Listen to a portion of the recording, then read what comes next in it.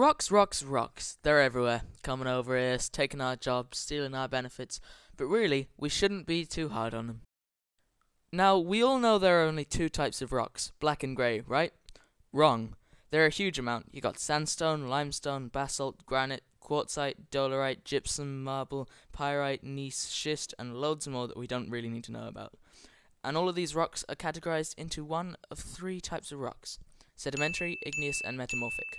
And today we're going to talk about, drumroll please,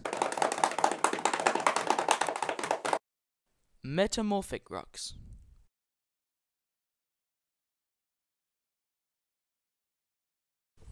Metamorphic rocks are strange. They're also rather indecisive. They just can't seem to decide what the hell they are. Metamorphic rock starts off life as one of the other categories of rock, either sedimentary or igneous, or black or grey. But when they're exposed to extreme heat, extreme pressure, or extreme sports, everything changes.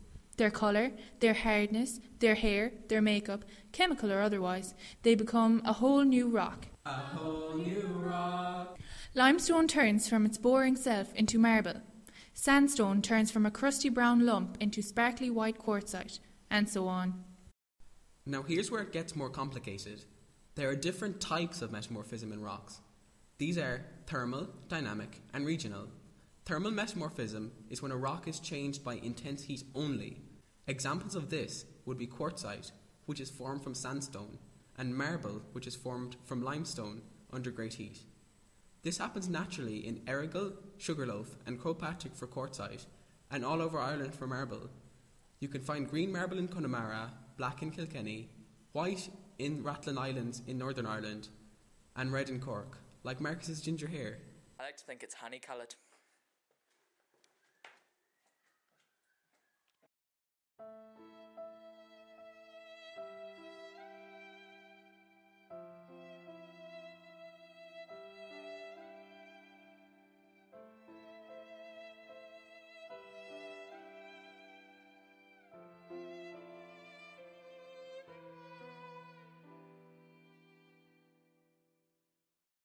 Fun fact! The purest of all marble, which is white, is found in Carrara, Italy.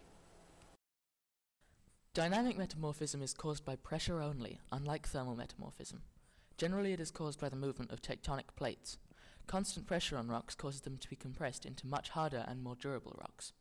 At fault lines, intense pressure builds up and rocks are ground into a fine sticky powder called fault gouge. Slate, which once upon a time happened to be shale, was put under intense pressure. The rock then hardened and it became purple-blue in colour. As well as this, it has foliated layers, and its main purpose in life is to be a roof. You can find said slate in Valentia Island, County Kerry.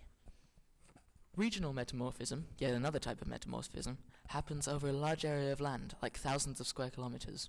Regional metamorphism is a combination of heat and pressure. Regionally metamorphosed rocks can be found in the northwest of our fine republic and in Caledonia. Over 400 million years, the original rocks were deformed and pushed deep into the Earth's crust. It was then heated up to over 1,000 degrees Celsius. The most common rocks are schist and gneiss. However, it is hard to tell schist from its parent rock. Schist is found in Lugnaquilla, County Wicklow, and was once shale.